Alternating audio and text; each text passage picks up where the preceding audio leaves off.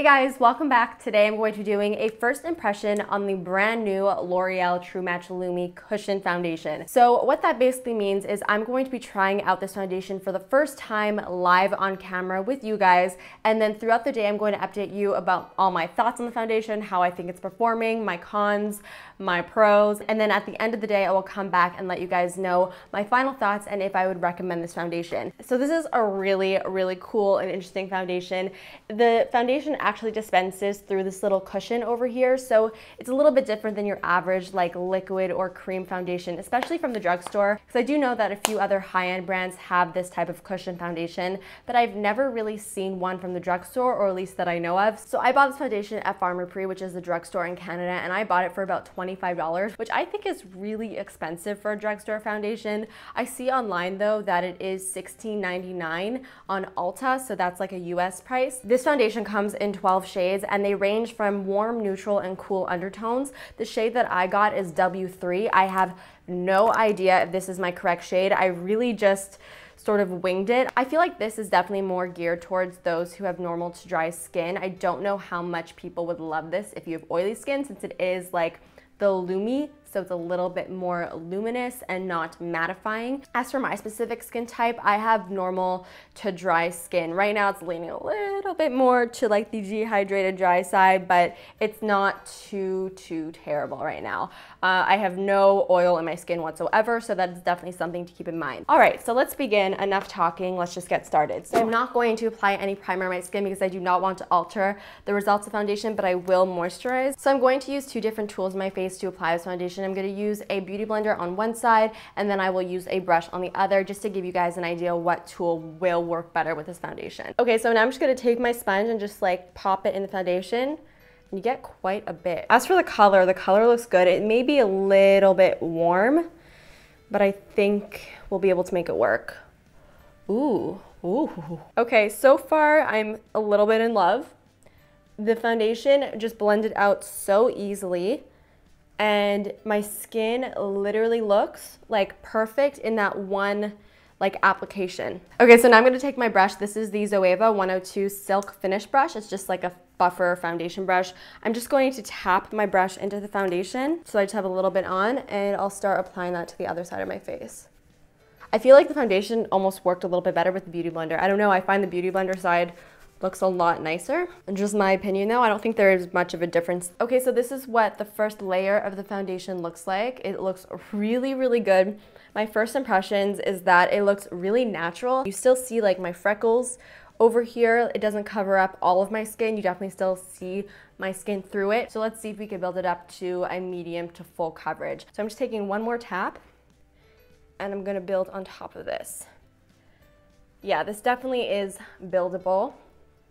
It's definitely covering my freckles up a little bit more with the second layer. Okay. Jamie's impressed. Okay, so this is what 2 full layers looks like. I definitely got a solid medium coverage with this. I feel like if you're more into full coverage, this is not the foundation for you, but I don't think it gives you like a strong, completely blanked out type of full coverage. On my chin as well as around my nose, it did not cling to any of those dry patches, just glided over my problem areas and just made them look fantastic. It feels like a tinted moisturizer, and when I touch it, it's only been on my face for a few minutes. It feels a little bit tacky. So I feel like this is definitely the type of foundation that you would need to set. So I'm now gonna finish off the rest of my makeup. I'm gonna apply bronzer, blush, eyeshadow, all that jazz, but I'm not going to powder my face.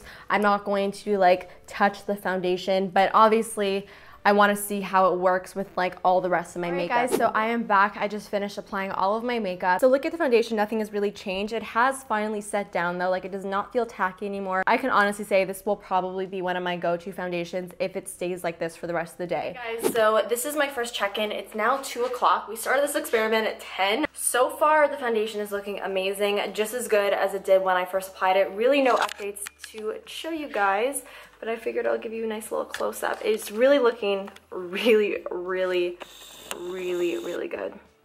A little blotchiness over here, but I think that's my bronzer, not the foundation.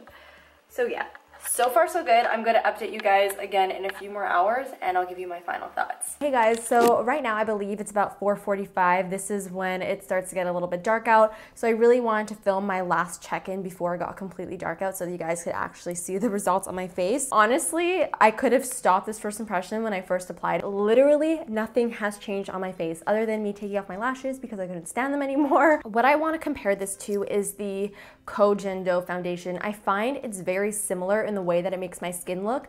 That foundation as well as this one just makes my skin look like skin, but better. Settled a little bit in like my smile lines, but I feel like honestly all foundations do that. It did fade a little bit where I have like a little bit of a breakout going on over here. I feel like you're not gonna be able to see it on camera because the lights are really bright, but I feel like that could be prevented if you do set it with a powder, because like I said, I did not set this foundation with a powder. If you have dry to normal skin, I think you would really like this. However, if you have oily skin, I don't think you would love this foundation so much because my skin is looking really glowy and dewy. I mean, not over the top, but there's definitely a very significant glow to my skin, and I feel like if you're oily, it's just not gonna work. I just want you guys to get a nice close-up of what my skin looks like. It just looks really good. Overall, would I recommend this foundation? I think it's pretty obvious that yes, I would 100% recommend this foundation for anybody with normal to dry skin. Even really dry skin, I think you're really gonna love this. This is probably one of the first drugstore foundations that I've just been head over heels in love with. There's been drugstore foundations that I've liked, but not loved this much. So that is it for my first impression of the L'Oreal True Match Lumi Cushion Foundation. I really hope you guys enjoyed this video. Don't forget to let me know what you thought in the comments, and definitely let me know what other first impressions you'd like to see from me, because as always, I would love to know. I love you guys so much, and I'll see you next time. Bye. Hey guys, welcome back. Today I'm going to be doing my last video of 2015.